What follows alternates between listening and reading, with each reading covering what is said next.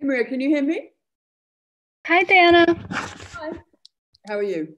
I'm good. I'm just setting up the live streaming Okay. setup, so we will be I'm live. ready to do that. Sorry, what was that? I won't bother you. I just always like to get in early. No, I think we're all good, actually. Yeah, how are you doing? Not bad, thank you. Not bad. It's a beautiful day. I just went for a long bike ride. Where are you? I'm in Serbia with my family. I was supposed to travel to the US the week, well, yes, a couple of days before the pandemic was declared, and I just decided to stay. Right. Felt like it wasn't the best time to travel at that time, but yeah, so staying safe and healthy. That is good. Yeah, it's getting a bit boring though. What's the lockdown like there? Sorry, what was that? What's the lockdown like? Is it complete? So it is complete for people over 65. And for the rest of the population, we're allowed to go out between 5 a.m. and 6 p.m. And during the weekends, we usually have full curfew, 24 hours for everyone. Wow. And looks like the lockdown will be finally loosening. It's our 7th week. Feels very long. It's yeah, it is beginning to be rather long. Hi Diana, it's Alex. I'm joining early just to make sure the connection's okay. Oh, hi Alex. Hi, Alex. We're just nattering about lockdown. Okay, cool. Do you want to check your screen and everything? Yeah, screen looks fine though. It says I can't start video because host has stopped it. Oh, we have that issue every time and I can't figure out what's wrong. Sorry, let me go back into the settings and try to tweak things. Okay. Yeah, I can't do my video, but I mean, I'm not too fussed about the video, but the screen share, can you do the screen share? That's the key bit. Let me check, just 1 second. Let me just open the relevant presentation. Okay, let's have a look.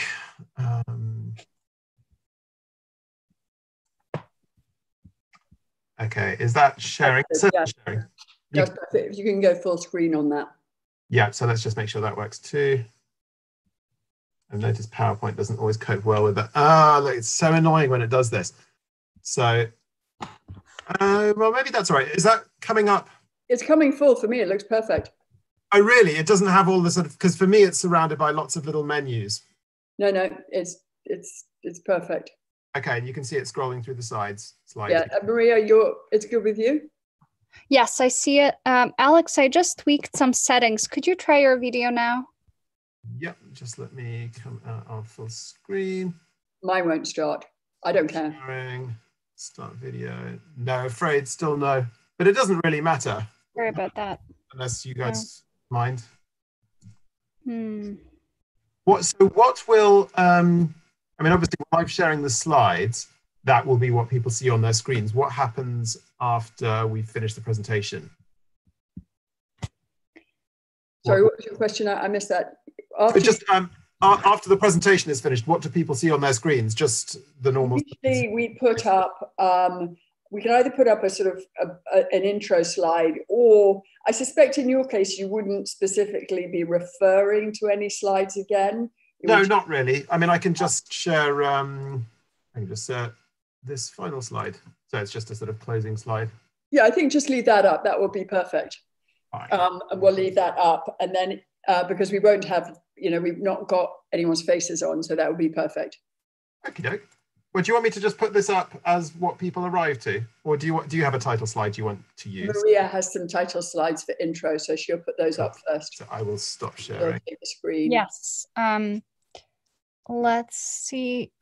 Since Azim will be doing the intro, I will let him guide the slides on our part. So let's give him a couple of more minutes and then we'll establish that. Hi, Simon. Simon is writing.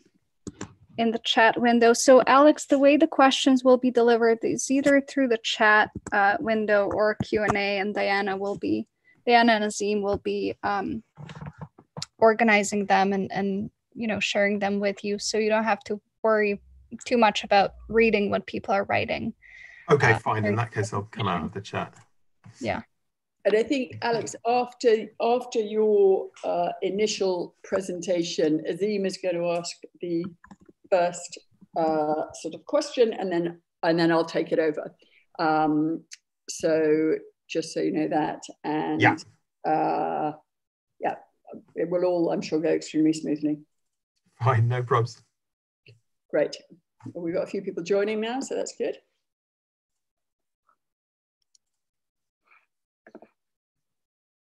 How's your Earth Day, Alex?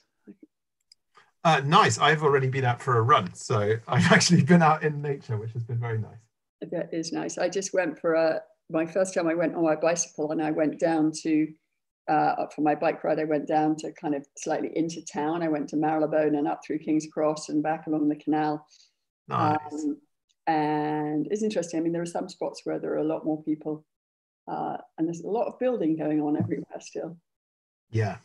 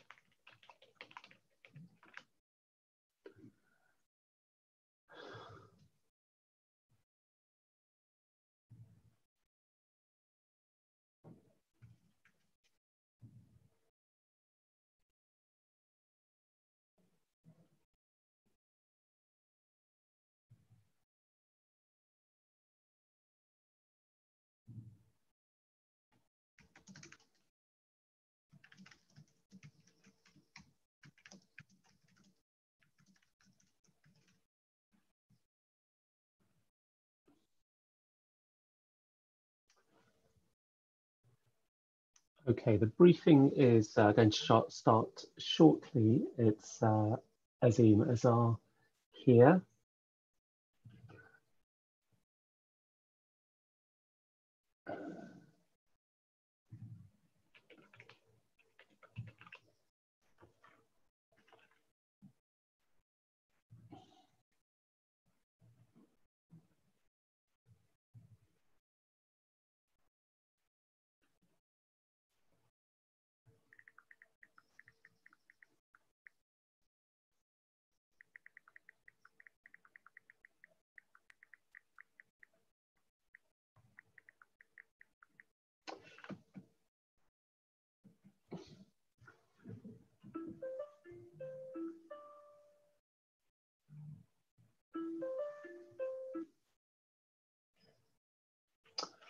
Okay, good.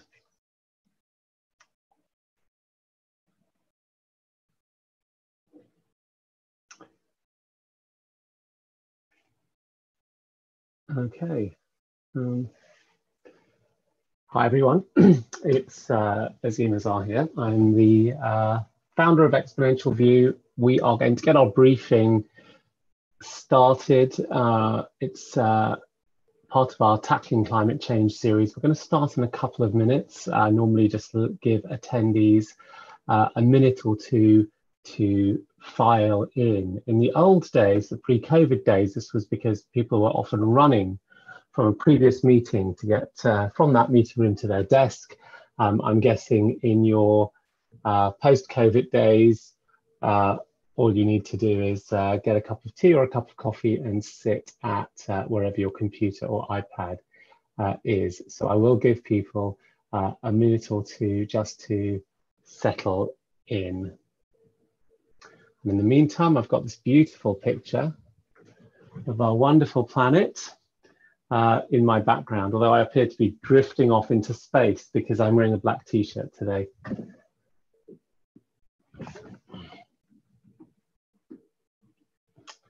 Good, okay. We will be getting started shortly. As you come in, please do use the chat section, and you can quickly introduce yourself. It's nice for people to know where you're from, what you're working on. It's just very helpful. We tend to have a very, very diverse attendee group here. We'll get started in a minute or two. Today's briefing will be led by our senior advisor, Diana Fox-Carney. I'm just going to do the fun front bit. She gets to have all the real fun today. And of course, Alex Evans, who's our special guest today.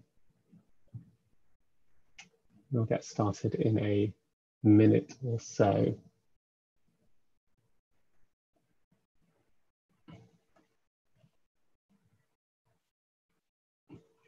While I wait, if you're in, I think, the Northern Hemisphere, you can also see your night sky polluted with the dots of Elon Musk's new Starlink constellation satellite. So that's on my to-do list for tonight, to go out and take a look at them.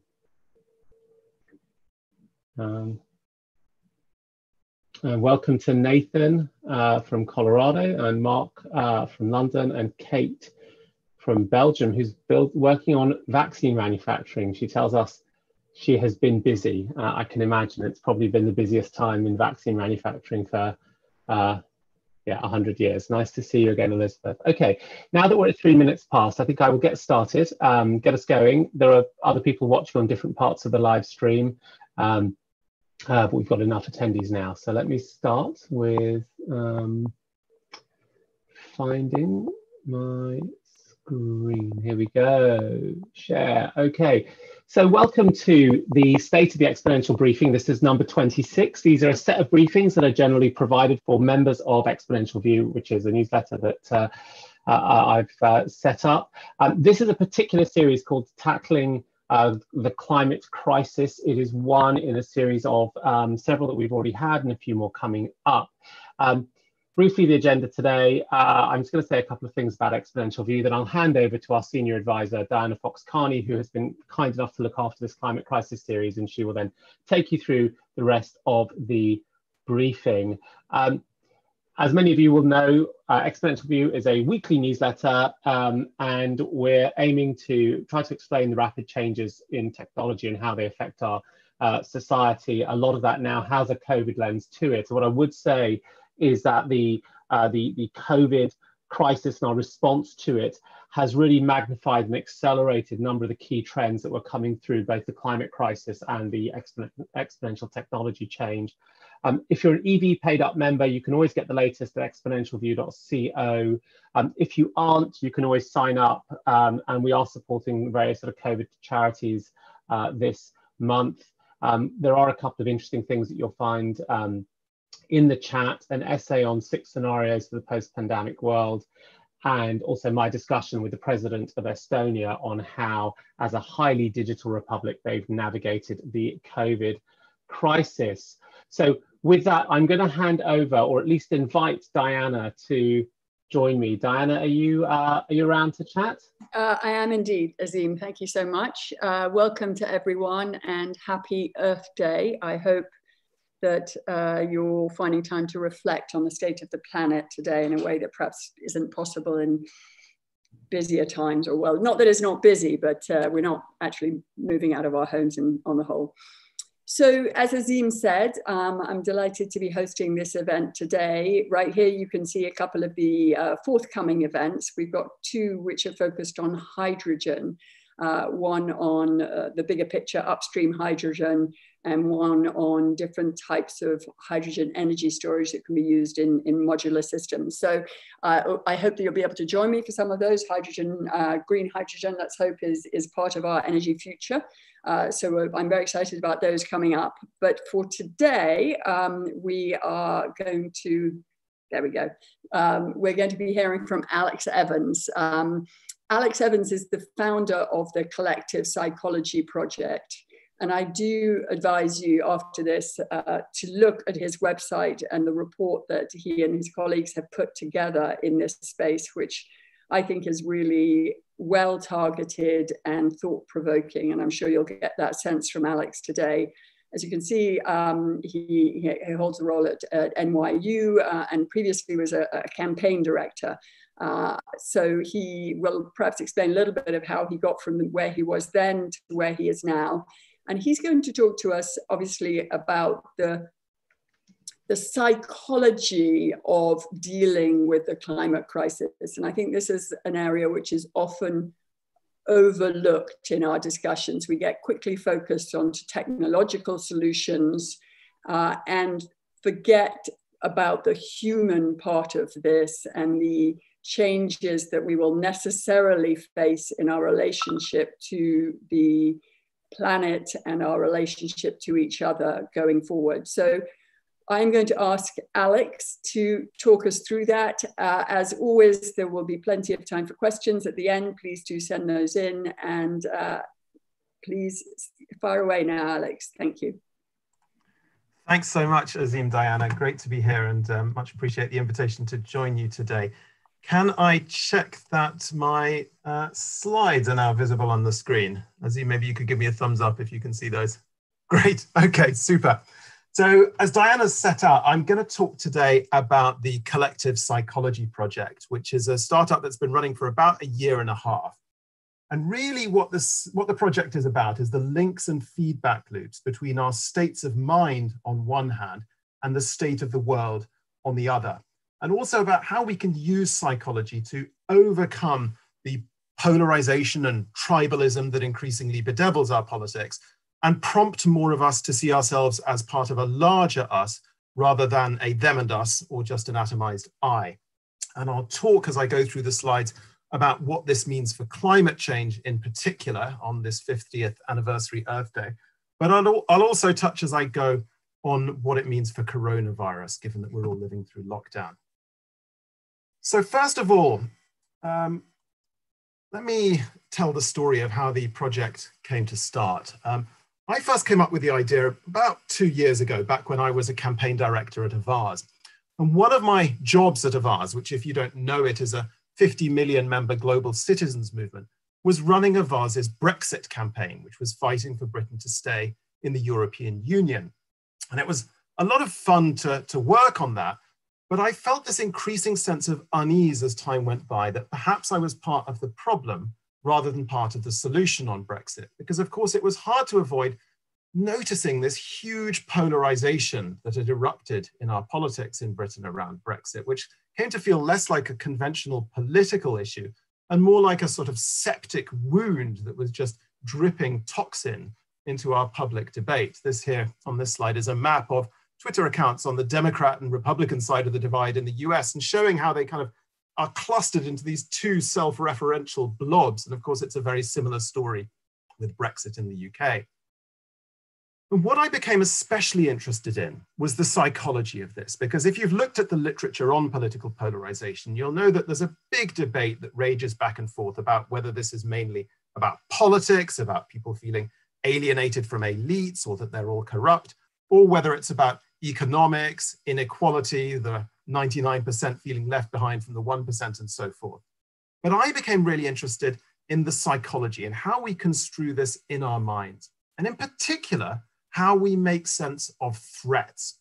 Because when I took a sabbatical after leaving Avaaz, I ended up living in Jerusalem and was fascinated to see how the very extreme polarization there between Israelis and Palestinians had its roots in the endemic nature of what's called continuous traumatic stress, the way that Israelis and Palestinians were living in a kind of constant low-level state of threat perception, and how the classic symptoms that comes with are things like anxiety, irritability, hypervigilance, where you're constantly scanning the environment for threats, and in particular, a propensity towards othering, towards kind of blaming some idealized scapegoat for all of society's ills. And as I saw that playing out between Israelis and Palestinians, I thought this reminds me so much of some of the dynamics we see with Brexit, with America under Trump. And it felt like a very underexplored aspect of political polarization.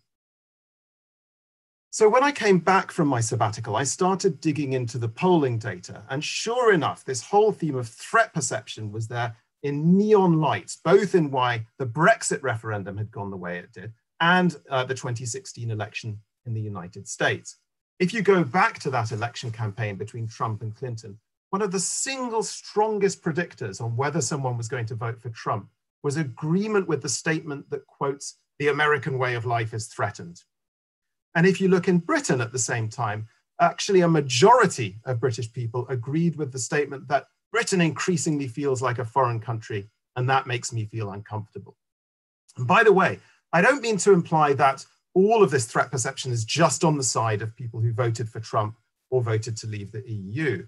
Because speaking as an ardent Remainer, I also woke up the morning after the referendum feeling like I lived in a foreign country. And of course, this is part of what's so interesting about the psychology of threat perception in a political context, that it can very easily become contagious. That as people at one end of the political spectrum become threatened and start acting accordingly, then that's threatening in its turn to people at the other end of the political spectrum. Well, so what? I mean, so we know that political polarization is a big deal and maybe it has psychological determinants. Why should we care about that? Well, I think there's three reasons that really stand out. The first one is because this poses a danger to the health of our democracy. This graph here from the hedge fund Bridgewater Associates charts 29 different countries and how authoritarian populism has waxed and waned, or rather how support for it has waxed and waned over the years in polling data. And as you can see, you have this enormous spike through the 30s and up in particular to the advent of World War II. And then things settle down again. But after the financial crisis, we see another spike up to those levels that we saw in the 30s. And that's something that should concern everybody.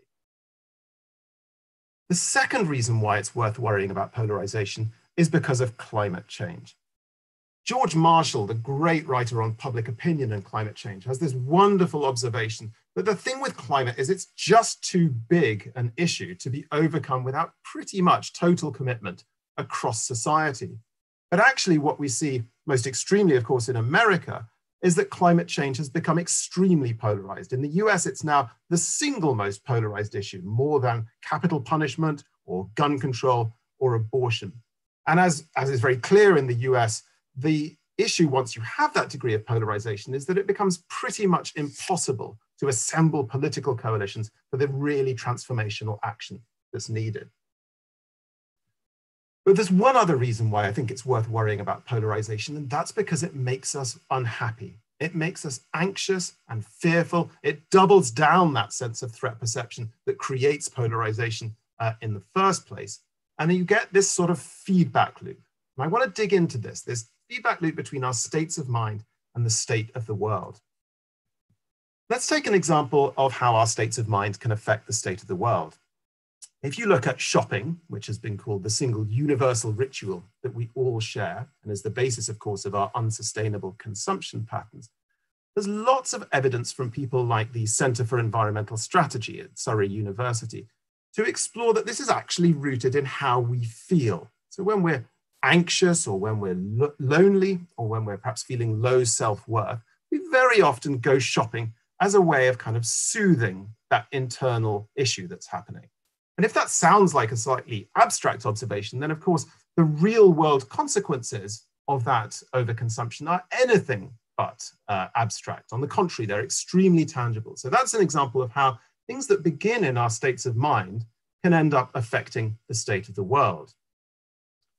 And of course, where this gets really interesting is when it starts to play out in the political context. Here's Alexander Nix, the chief executive of Cambridge Analytica.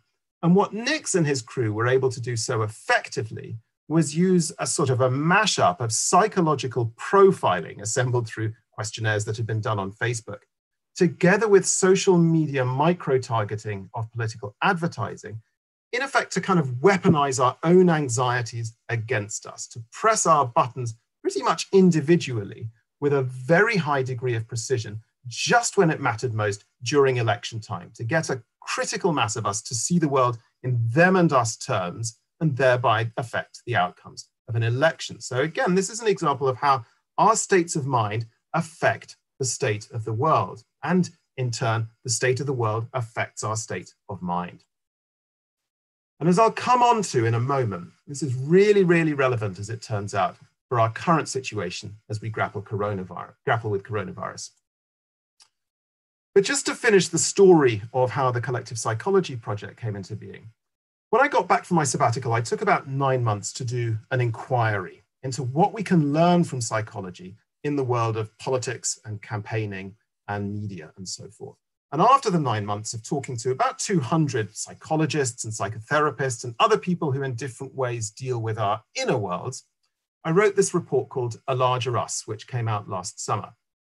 And I'll just walk in the rest of this presentation through some of the headline findings from that report and what they mean for both climate change and coronavirus.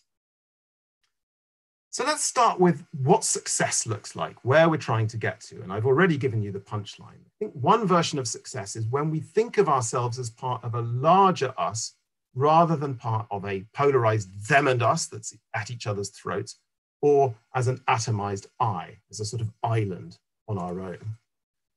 This stuff is obviously super relevant to climate change. It's relevant to our own individual consumption decisions, for example. Every time we decide whether we're going to take a train or a plane, or whether we're going to order a burger or something vegan, we're making decisions about whether to operate and see ourselves as part of just an I, where our actions don't matter, or as part of a global us, where we recognize the ripple effects that our individual decisions have.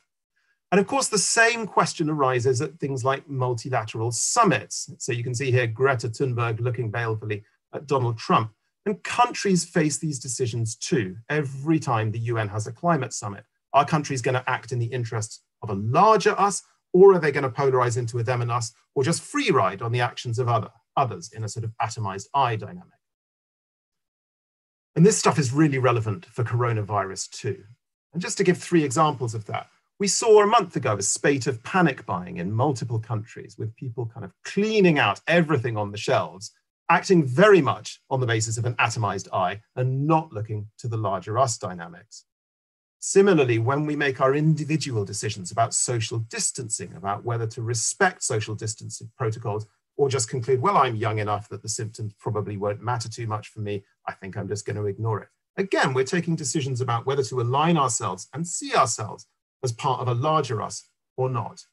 And again, at intergovernmental level, we can see now lots of governments sliding into a them and us dynamic just when we need them to cohere into a larger us dynamic. So when you have Trump calling it a Chinese virus, or indeed parts of the Chinese government saying that coronavirus was cooked up in a US Army laboratory, what we're seeing is them and us thinking. Now, the second aspect of what success looks like is about how we respond to threats. Everyone's heard of the fight or flight response, or more specifically, the fight, flight, freeze response to perceived threats. And this is a physiological way of responding to threats that's really kind of hardwired into us. We all know what that feels like. Your pulse begins to go faster. You'll start to sweat a little bit, and you can feel the adrenaline coursing down your arms. And in terms of, being prepared for the possibility that someone may physically attack you, fight or flight is an extremely useful response. When we're dealing with a collective threat, something like climate change or coronavirus, this is a much less useful kind of response, because fight or flight is all about protecting the individual. It's not that interested in the interests of the collective. When we're in a fight or flight kind of defensive crouch or ready to fight with someone, it's when we're at our least empathetic. And it's also, there's some data to suggest, when we're most vulnerable to extremist views. But this is not a helpful way of responding to collective threats. But psychologists also talk about a different kind of threat response that we can reach for if we know how to do it. And that's the one that they call tend and befriend.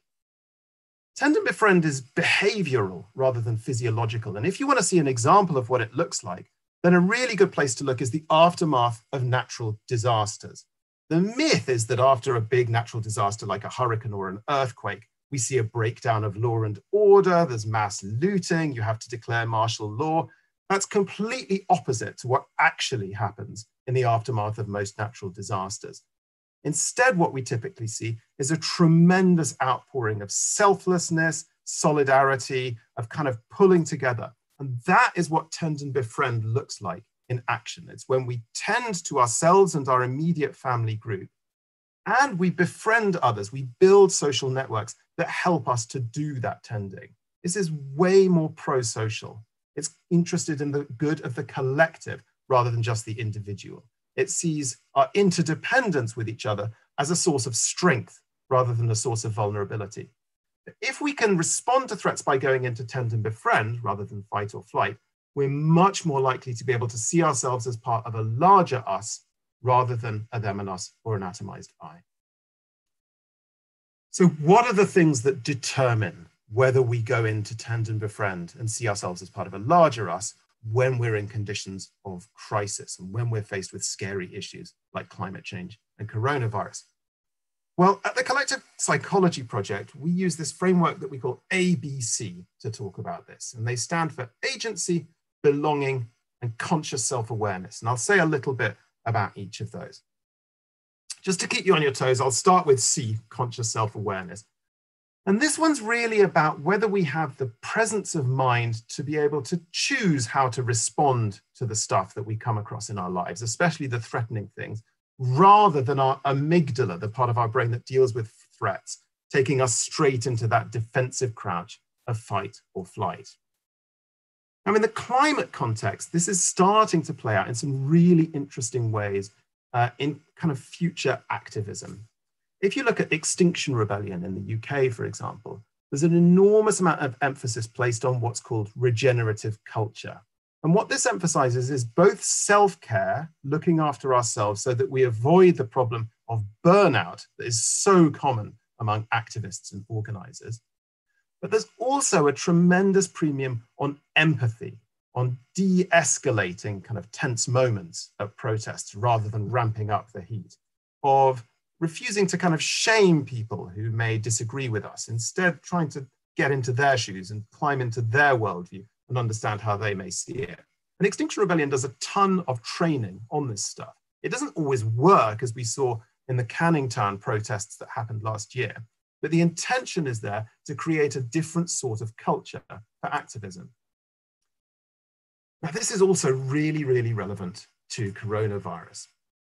part of what I think is so fascinating about this moment is an observation that Azim made in a recent edition of Exponential View, when he observed that this is a point where our master narratives are breaking down. It's something that doesn't happen all that often. I mean, it happened with the fall of the Berlin Wall or 9/11 or the financial crisis. It's one of those moments when all the things we thought we could rely on start to break down, and we're not sure what we can take for granted anymore. So we're looking around for new stories to make sense of what's happening. And in conditions like these, when there's a lot of uncertainty and a lot of confusion, it's very easy for our states of mind to be infectious. Things like panic or fear can ripple through our collective central nervous system on social media very, very quickly, just like a murmuration of starlings changes direction in this incredibly fluid sort of way. So in those conditions, being able to manage our mental and emotional states becomes especially important so that we can play our part in helping to maintain a healthy state in that collective central nervous system rather than let it slip into panic. And that starts with taking care of ourselves, with knowing what we can do individually in our own lives to kind of manage our mental and emotional states. But it also becomes super important when we interact on social media. So if you look at this sort of conspiracy theories and fake news doing the rounds at the moment, again, it's about, do we have the conscious self-awareness to stop and think, is this for real? Is this actually based on evidence, or am I being trolled here? And then take appropriate action on that basis. So a lot depends on whether we have this conscious self-awareness, this presence of mind. The second part of ABC is about belonging. Now, we all know that loneliness is another epidemic that we face at this point in contemporary life. It's terrible in terms of its public health impacts. It's actually as bad for your life expectancy as smoking 15 cigarettes a day by some estimations. But we also know that when people feel lonely and disconnected, that's ground zero for a whole ton of political problems. Because when people are alone, they're less empathetic, they're more vulnerable to extremism. Every time we see some dreadful mass shooting event take place, it's almost invariably a lonely man. So in all sorts of ways, from that extreme example down to the much more kind of modest examples of just everyday life, it matters that we feel that we belong and are connected to our communities. This stuff is especially important in the context of climate change. One of the things that fascinates me about successful activist models on climate change is how many of them are built around small groups that are very, very rich in these dense networks of belonging. So when you look at school strikers, or when you look at the local affinity groups that Extinction Rebellion's built out of, or when you look at something like 350.org in the United States, which is built around small groups on college campuses, it's that sense of belonging, of seeing the same faces over and over, that's one of the most important kinds of glue that makes a political movement cohere for the long term. And now, as we grapple with coronavirus, that sense of belonging is especially important as well, because of course, now we can't gather, we can't occupy the same space together. And for people who already live on their own, especially old people, this has a tremendous mental health impact. So it really matters that we create new forms of belonging, of kind of networks of connection that can still work, even in conditions of lockdown, which is why things like you see on the slide here, these kind of self-organized community initiatives to create that belonging are so important. It's not just that they're helping us with our mental health, and especially helping the most lonely and vulnerable people with theirs, but we're also in the process creating bandwidth for thinking of ourselves as a larger us, rather than lapsing into the kind of them and us or atomized I that may become prevalent when we feel disconnected. So that's B for belonging. And third and finally, a word about A for agency. And by agency, I really am talking about power. Do we feel like we have power in our own lives to shape the course of our futures, or in our workplaces? Do we feel like we have power in our communities and in our national politics? And unfortunately, at the moment, one of the things that we know is that very often people feel powerless. They feel powerless because they lack autonomy at work, for example. Or people may feel powerless in communities when they see their local shops or post offices or pubs kind of evaporating before their eyes and feeling there's nothing they can do about it. And of course, when you're faced with really big issues, things like Brexit, or climate change, or coronavirus, that sense of losing agency may be particularly acute. And going back once again to climate activism, I think some of the most interesting and exciting models of activism that we see at the moment are the ones that really focus on giving activists a sense of agency, of putting them in the driving seat of campaigns rather than regarding them as mere pawns to be deployed to get them to kind of click sign on a petition or send a postcard to their legislator or give £5 a month or whatever it may be. And one of the best examples of this is Friends of the Earth's network of local climate action groups, which has exploded almost out of nothing over the last 2 years and now has more of those local groups than Extinction Rebellion has local groups. And a lot of the reason for that is because so much agency is devolved down to these groups. It's very much up to them what they campaign on, what their priorities will be. And this theme of agency is also, again, really, really important in the coronavirus context. I mentioned panic buying earlier. And of course, one of the things that people are doing when they're filling up their trolleys with as much stuff as they can, when they go into that bunker mentality, is they're looking for a sense of agency. They're looking for the ability to kind of take control of their circumstances rather than just be swept along by events. But of course, for that to be pro-social, for it to move out of fight or flight and into tend and befriend, it can't just be about the household level. It can't be just about safety in our individual bunkers, which isn't really a form of safety at all. And that's why when we see things like the flourishing of COVID mutual aid groups that are springing up, not just in the UK, but all over the world, this is an incredibly helpful kind of agency. It's something that gives people a sense of how they can make a positive contribution and get involved in being part of the solution. But the really big question lurking in the background is one that's at a higher level again than the hyper-local level that COVID mutual aid groups occupy. And that's really about seizing the potential of this transformational political moment. As we've seen, so much has been turned upside down just in the space of a month.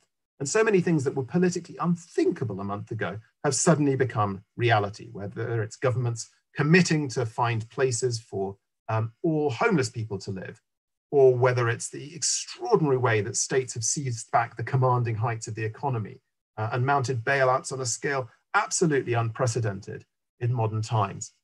But as we've seen, there are all kinds of profound inequalities and injustices that are also arising with coronavirus, just as with climate change more broadly.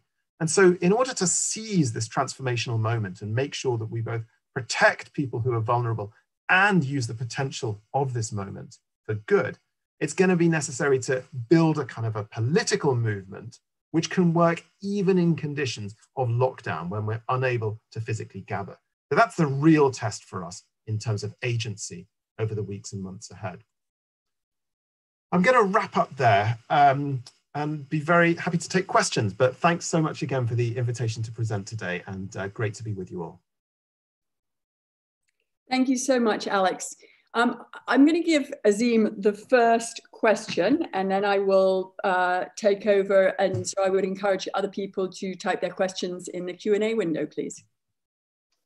Yes, thank you so much, Alex. And thank you, Diana, for letting me have the first shot at this.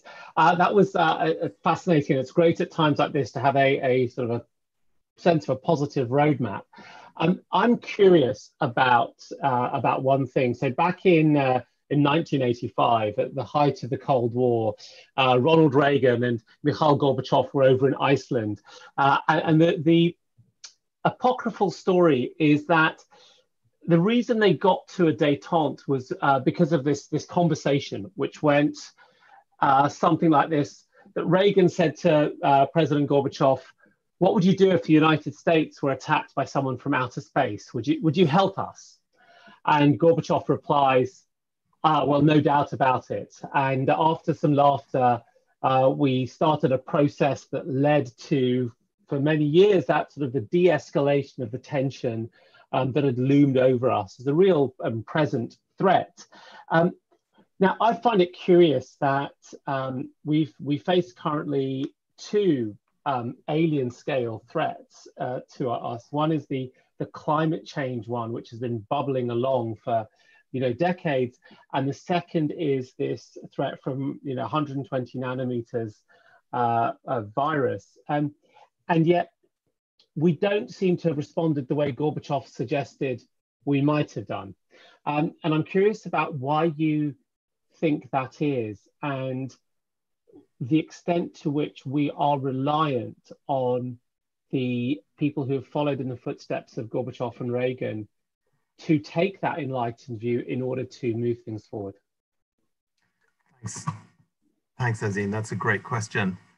I guess, I mean, it's a really interesting one. One of my favorite books is a book called Non-Zero by Robert Wright, which is a kind of very long arc history of human cooperation.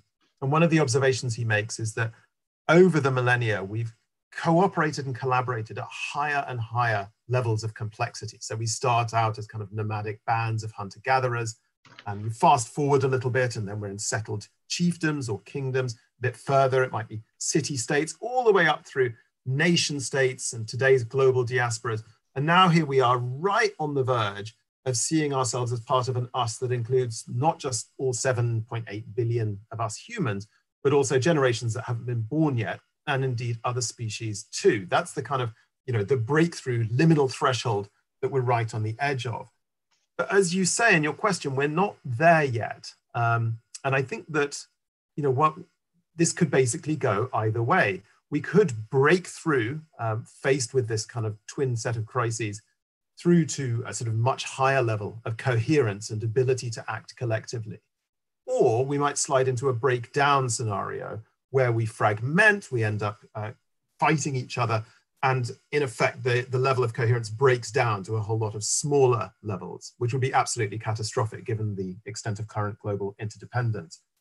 And I think part of the reason that although we have these shared threats, that it hasn't yet taken us over that threshold towards the kind of breakthrough scenario is because they're not external threats. I mean, if we were faced with alien invasion, that would activate a very kind of deep human instinct to band together and fight a kind of common adversary. And of course, in history, exactly that kind of stimulus has constantly prompted more non-zero-sum cooperation between allies in conflict. But when you look at something like climate change, in fact, it's not. I mean, as much as we might like to blame it on some adversary like Exxon or the Koch brothers or Saudi Arabia or whoever it may be, in fact, we're all complicit in creating that problem, both in our lifestyles and also in the extent of political space that we do or don't cede to policymakers. And in that sense, in psychological terms, it's what Carl Jung would call an issue to do with our shadow. It's to do with stuff that we're kind of pushing out of our conscious awareness because we don't want to be aware of it. And then it comes back and bites us in all sorts of ways. And so for Jung, the thing was that you have to bring this stuff into conscious awareness and integrate it. And that's really what we have to do with things like climate change, that you can't just blame it on someone else. It does require us to acknowledge the fact that we're all culpable in this and be willing to change our own lifestyles rather than just say this is about litigation against oil companies or whatever it may be. But it is, clearly much more of a challenge to address a threat that originates, at least in part, in ourselves. Great, thank you very much. Thank you. Diana. Thank you so much, Alex. I want to follow up a little bit on that aspect and think about the link that with your discussion of agency, really. At the moment, as you say, we have a climate crisis in which we're all somewhat complicit. We're all also, or many of us, are also what Jonathan Rowson called closet climate deniers, in as much as we don't take the actions required to make amends on the climate front. We believe, but we don't do much about it. And I'm just wondering, with something very big like climate, we can feel that we're all in it together, but we can also still feel, as you alluded to in your presentation, extremely powerless. And the people often refer to, it doesn't matter what I do because look what they're doing in China and those kind of things. So how do we create a narrative, particularly around the climate space, that helps encourage people to do their bit and also license those who can do more, i.e. politicians and big corporations, to do their bit, which would make an even greater difference? Yeah, great question. So I think, there's probably two sides of an answer to that. I mean, one is, as you implied, Diana, about our own individual consumption decisions, which are part of what makes us complicit. I used to be quite skeptical of the idea that, actually our individual decisions mattered that much, because there's lots of evidence that when you look at so-called ethical consumerism, things like organic food or socially responsible pensions, it doesn't typically go that far beyond a sort of niche of people who are willing to pay more for ethical products. And so, I rather cynically looked at that and thought, well, this isn't a game changer. This isn't where real transformation is going to come from in the economy. That's all about politics. But I've come to think over time that actually, when you're looking at things like movement building, those individual consumption decisions and lifestyle decisions do matter, because in some more subtle way than, their admittedly very small environmental impact, when you look at the bigger picture, they're important as an indicator of the kind of quality of our intention, that actually it's very difficult to talk the talk politically unless you're also walking the walk. And that applies very much to, I've been involved in Extinction Rebellion and have been aware of kind of inconsistencies about, am I really living out the values that I preach as an activist? So I think that's part of it. And so I've come to see that, actually probably individual decisions matter a lot more than I'd realized, partly because of that psychological factor. But ultimately, I think really that sense of agency comes from politics. And this is where we've got this kind of crisis with how our democracies work, because people feel alienated and elections become largely about how really quite a small cohort of swing voters decide, so that many people are not being totally irrational when they conclude that their vote doesn't count for very much. And that's why I think that creating both opportunities for participation matters a lot. So when you look at how, for example, there's been a citizens' assembly on climate change here in the UK, that is something that I think can create much more of a sense of ownership if government is responsive to those sorts of forum. But ultimately, this is also about organizing and movement building, which is why I think that things like Extinction Rebellion, which has made so much running on climate change, are important to take advantage of political moments. The needle has moved so much on public opinion on climate change in just the last couple of years. That's not all down to movements like Extinction Rebellion or Sunrise in the US. It's also because of the impacts that we're seeing, like the wildfires in Australia and the Amazon, or melting sea ice and so forth. But in terms of seizing the political potential of those moments, those movements are really, really important, because they show that things are happening, that the Overton window of what's politically possible is shifting. And of course, as I mentioned in the presentation, they give people a chance to participate in and be part of that. Unmute myself. Thank you very much. You're absolutely right. And I think that links to another question, which is around linking the current crisis and the opportunity for climate that might come out of that might come out of the discontinuity. We have a question here from Peter Moore, who says he works in local government on climate policy, and he was feeling quite gloomy 4 weeks ago. He now feels more positive, and he's asking whether he has the right to feel more optimistic, and how we can really ensure that we will build back better, and what kind of stories, I guess, and approaches will help us make best use of this crisis. Wow, that's a great question. Well, I think that, to start on a sobering note, I think that the field of disaster sociology, about how people behave in disasters, which is one that's always fascinated me, is quite sobering on what we should expect in terms of morale over the next weeks and months. So I think what we've been seeing over the last month is a classic case of the so-called honeymoon period that often happens in the wake of a disaster. And that's when people feel a sense of cohesion, that everyone's coming together, that together we can beat this situation. And people actually feel quite a high sense of agency. And so when you look at things like COVID mutual aid groups, or the huge number of volunteers for the UK government's NHS Volunteers Initiative, I think that's part of what you're seeing. But what disaster sociology also says is that after that initial honeymoon period, you get into a fairly long-lasting period of disillusionment, where people start to realize the limits of responses and what can be achieved through kind of, self-organized action. People start to internalize the fact that, not everything is going to go back to how it was before. And we often find that multiple stresses really start pressing in and taking their toll at that point. People are exhausted. There's a lack of time. Financial pressures are weighing. We may be dealing with physical health issues. So often there's a sort of pronounced downturn in morale after that initial honeymoon period. And although that's ultimately followed by a so-called recovery period, when people get back a sense of agency and they find a sense of purpose and perhaps also of meaning in what's happened, that may take weeks or months to materialize. Now, I say this not in the sense of being deterministic, because as I said, if we have conscious self-awareness, the whole gift of that is that we can choose how to respond to stuff rather than, have this decision made for us automatically by our threat response system. But I think that being forewarned about the possibility of a kind of dip, of that moment of or period of disillusionment, means that we can steel ourselves for it. We can kind of prepare ourselves mentally and build up our resilience before it starts kicking in. With that said, I also think that where I agree with Peter and feel some of that sense of optimism myself is that this is a moment where the kind of Overton window is just wide open for transformational action.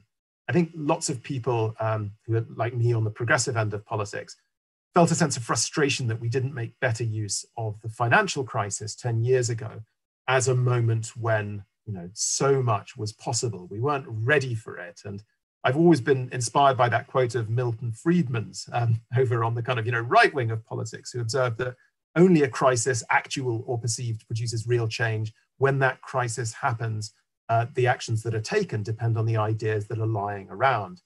And I think at this point, we've got a lot of great ideas that are lying around and that are sort of closer to political feasibility than I've ever seen them. Just to take one example, universal basic income has been kicking around as a sort of interesting theoretical idea for some years now.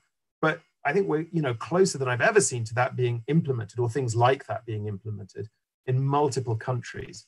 And on climate, I think that there's actually the potential of something really, really exciting to happen next year. Like a lot of us, I felt very dispirited early this year before COVID-19 at how badly the UK government seemed to be fumbling its presidency of the COP that was due to take place in Glasgow at the end of this year. Kind of, really didn't have its ducks in a row, even on something as basic as who was supposed to be coordinating preparations for that. But actually, now that coronavirus has forced the delay of that COP until next year, we have this incredibly interesting and unusual alignment of the planets, if you like, in that the two countries who are the co-presidents of the climate summit, that's to say the UK and Italy, are also the two countries that are going to be chairing the G7 and the G20 in the same year. Now, I can't recall ever seeing anything like that on climate summitry. And if we can get our ducks in a row and really seize that moment, then, a huge amount could fall into place. And I think, there's also so much organizing happening, which is why I emphasized at the end of the presentation the need to really crack on with a kind of movement building across multiple issues, so that rather than just having a climate movement or a human rights movement or a refugee rights movement, we really bring that together into a coherent overall agenda. And I think that may be starting to happen. So although we should expect our morale to encounter headwinds as we realize that, things aren't going back to normal anytime soon, and also see the different layers of the crisis, not just public health, but also economic and then socio-political. Nevertheless, there's a lot we can do if we come together in a larger us way, rather than letting ourselves fragment into a them and us. Alex, I've got lots of questions and I'm going to rapid fire them at you. So I'm going to ask you to try and be a little bit brief. Yep. Linking to what you just said about coming together, there's a question in about crystallizing points online. Do you recognize places where people are coming together virtually to join causes of different sorts? Yes, very much, but mainly in the local sense. I think one of the things that's fascinating is how bottom-up self-organized systems are making all the running at this point. And it's happening through Google Docs and Slack channels and Zoom calls and so forth. Whereas when we see attempts to do the same thing through top-down centralized responses, they're much, much slower. Look at how NHS Volunteers got 750,000 signups, and it hasn't managed to allocate tasks to those people. So I think that the crystallizing is absolutely happening online, but it's still very local. And the next challenge is the one that you identify. It's how do we connect the dots between those local initiatives so that there's coordination, but also learning and ways of funneling money down to these kind of local groups. And at that point, you have a truly extraordinary political movement that's up and running, but we've got to connect the dots. Yes, it's good that we've started, but we have a long way to go. On the storytelling and communications around the climate area specifically, there's been a long-running tension between the sort of catastrophists and the pessimists, and then the more optimists. Obviously, Christiana Figueres in that camp, and yes, we can approach, and a lot of tension as to which creates the most change. Given where we are now, and as you say, with the COP delayed, with this perhaps greater opportunity, how can we talk about climate better to instigate more action and sort of paper over the polarization, but get over polarization? And just before I pass it over to you, someone's referred to whether we should talk in more religious terms about these things to try and bring more people on side, particularly in the US. And I know that issue of religion is one that's come up in your work. So I'll just put that question to you. Well, actually, I think, so I've just finished writing with my colleagues Casper ter Kuile and Ivor Williams, a paper about collective grief and how we deal with it, both in the context of climate change and now in the context of COVID-19. And one of the things we talk about in that paper is that actually we have, although we think this is an unprecedented crisis and we don't have maps on how to navigate it, our ancestors have dealt with crises like cataclysms like this lots of times before. And they have lots to teach us, as it turns out, particularly in myths, the kind of very deep shared stories that explain where we are, how we got here, where we might be trying to get to, who we are underneath it all, and that also hold up a mirror to sides of ourselves that we might not want to look at. And I think if you look at cataclysms in the past and the kinds of myths that have emerged, one of the things that's interesting is to look at the sorts of roles that myths have played. And the theologian Walter Brueggemann talks about these three roles of reality, grief, and hope as being especially important during cataclysms. So reality is just like, be unflinching about facing up to what is happening, why it's happening, and how serious it is. Second, the grief part is it's absolutely necessary and appropriate to grieve for what has been lost, not just for the people that we're losing, but also the passing of a way of life. And then once you go through the grief, it's in the grief almost, as it kind of reconnects us, that we can start to find the seeds of new hope, even amid the ashes of the old. And I think that, you can start to see that coming together in the climate movement. 5 years ago, nobody was talking about grief. It was this quite weird thing that we all worked on this tremendously scary issue involving huge amounts of loss. Nobody ever really acknowledged any sense of grief to themselves, much less expressing it. But now that's really changed. There's lots of expression of grief in the climate movement. You see it with Extinction Rebellion does grief-tending workshops at protests. You see Greta Thunberg really giving vent to emotion. You see funerals being held for glaciers in places like Iceland and Switzerland. And that's great. There's raw emotional power in that. But I think the trick is you mustn't get stuck in the grief. That becomes a recipe very quickly for fatalism and depression and apathy and just lying down and waiting for death almost. And that's not where we need to be. We need to come through the grief and look for the new hope. And I think that, when you look at the myths our ancestors used to make sense of cataclysm, you often see all of those elements there. And in modern times, if you look at Churchill's finest hour speech, is there as well, unflinching in the estimation of just how serious the situation is. Very much attending to what's been lost and to the sort of people that have been lost, but ultimately very energizing in its vision, both of what we're capable of, that even 1,000 years from now, people will say this was their finest hour, and with the vision of the city on the hill, of the kind of broad sunlit uplands, as he put it, that is where we're trying to get to. But there's no point just having hope without sort of being honest about both how bad things are and about the pain of the loss we're experiencing. You must have all three. But in terms of inserting the climate into our economic plans for the future, I've spoken to a number of people who've sensed a great tension between, putting climate conditionality around stimulus packages and feeling that will really irritate people and push climate off the agenda for good, so that it needs to be a very delicate staged process. Nonetheless, I think the danger with that is that it just becomes an option that is kind of tacked on at the end and isn't core to the growth that we wish to see going forward. So any thoughts on that?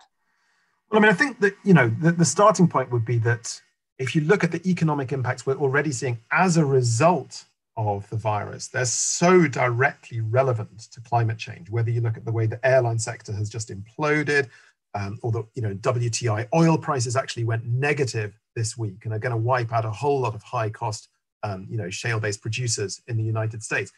This stuff is going to change our energy economy.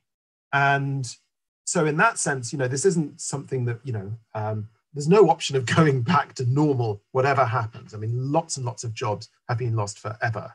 Lots of industries or businesses, are going to have permanent scars as a result of this. So it's not so much that, the default course is that we go back to the status quo ante, but we could sort of tack on as an afterthought, let's try and do it a bit greener. It's more like this is a control or delete moment, in all kinds of ways. And we have all kinds of choices about how to come back. So, I mean, I agree with you that, framing this as a conditionality, as strings attached or, extra sources of stress for people when they're on the ropes already would be tremendously unhelpful. But if we frame this as, the governments have, as I say, reclaimed the commanding heights of the economy. Huge decisions are now being made in real time about which sectors to support and what kinds of support to offer.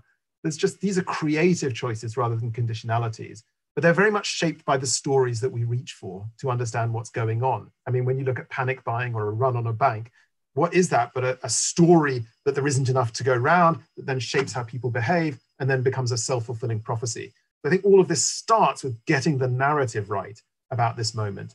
And then that creates much more auspicious conditions for political movements and advocacy and so forth to influence those political choices. One of the interesting things I know about your work is around campaigning with NGOs and trying to help them campaign in a larger us way. And as I understand it, one of your pieces of advice is to not have a kind of bogeyman out there, an enemy that is immediately quite valuable, but obviously creates greater polarization. I think what's interesting now is that kind of COVID, we all have a clear enemy. Globally, there is an enemy, and we're all feeling good that we're all on the same side against it and that we might pull together. That's not the case for climate. There isn't one discernible enemy. How do you think that the way you're approaching stuff can be effective given the absence of an enemy, across those two different types of crisis, I guess? Yeah. Well, I mean, I think that in both COVID and climate change, there is very much the risk of a lapse into them and us thinking. I mean, what you just set out there, Diana, was, a beautiful illustration of how you're a member of the larger us tribe in saying, we're unified in the face of a common enemy like COVID. But of course, we're seeing lots of governments position themselves for a blame game. Whether they're blaming China for hushing up the extent of the outbreak to begin with, or Trump blaming the WHO, or China blaming the US. I mean, there's lots and lots of governments and other kinds of actors who are seeing each other or framing each other as the enemy. And similarly on climate change, I have seen so many UN summits kind of just sagging under the weight of these them and us dynamics between, developed and developing countries or different negotiating blocks. So that hazard is absolutely there. In the campaigning context, as you say, we're very interested at the project in this idea of larger us campaigning, because one of the things that's always struck me is if you start out as a rookie campaigner at Oxfam or Greenpeace, perhaps in your early 20s, pretty much the first thing you're going to learn is never underestimate the power of a really good baddie to fire up your campaigns. And of course, that if you're looking at metrics like maximizing supporter engagement, getting some good media hits, maximizing your fundraising, then those them and us framings work really well. I mean, it's just the same reason. If I want a tweet to go viral, I'm much more likely to get loads of retweets if I go into some furious spiel of outrage, rather than, you know, say we ought to think of ourselves as part of a larger us. I mean, there's a reason that people like Facebook push triggering content at us through their algorithms. It's because that's the best way of monetizing our attention. The problem is that when polarization is itself the enemy, when that's the thing that blocks us from where we need to get to on something like coronavirus or climate change, then that kind of them and us campaigning is part of the problem. You can't win with it. And I think that, you know, when you look at lots of progressive activism, we have these really important dilemmas about, are we just going to play to our political base and fire that base up in righteous fury and construe this as a challenge where what we've got to do is just crush the other side underfoot? Or are we going to try and do a different form of activism where we don't other our opponents? And we're not just trying to fire up our base, but we're also trying to build bridges to people at the other side of the political spectrum. That seems to me like a more compelling theory of change. And I think some of the most exciting campaigns of recent years do exactly that. So when you look at how the Equal Marriage campaign in the United States used deep canvassing, really kind of literally going to the doorsteps of their most ardent political opponents and using listening and empathy to win them over, that's an example of larger us campaigning. Or when you see the rerun Istanbul mayoral elections last year, and the way that the candidate for the secular CHP party made a point of reaching out to Erdogan's support base, the kind of AKP voters, showing respect for their values, refusing to other them, and then subsequently winning a landslide. That's an example of larger us campaigning. But those sorts of examples are still thin on the ground. And, you know, the incentives for NGOs or political parties do tend to favor the sort of shorter term sugar rush, if you like, of them and us campaigning. But ultimately, to get where we need to get to, we need to embrace the larger us kind. We're out of time now. We've got really masses of questions, which I hope, Alex, you'll have an opportunity to look through. And I know that you'd be very happy for people to get in contact with you directly and tell them more about the Collective Psychology Project. And I know you're sponsoring different approaches locally to building up the us versus, the larger us approach. Yeah. One of the things that I just think is interesting about this crisis is I was reading stuff yesterday about how obviously everyone wants to get back to normal, and how normal basically is defined as shopping and retail therapy, and how we can strengthen ourselves to basically resist the massive onslaught of advertising, etc., to tell us that the only thing that will get us back to feeling good about life is if we can go out shopping again. So I think that having this time to reflect on both the links between our personal and our collective psychology, and how we can have the awareness to stop and resist those things which are not good for us and not good for the planet, I think is fantastic and very appropriate for Earth Day. So I'm really delighted you were able to be with us. I think there's a really rich vein of thinking. I'm glad you're working in the area, and I would encourage people to be in touch with you directly. Great. Well, thanks so much for the invitation to join you today. It's been really fun to be part of the discussion. I'll post some links on my Twitter feed, which is Alex Evans UK, to some recent work that we've done at the project and that I've done with my colleague David Stephen on the political dimensions of coronavirus. But for now, thanks so much again for the invitation to be here today. Thank you. And thanks to everyone for joining us, of course. Thanks very much, Alex and Diana. Bye-bye.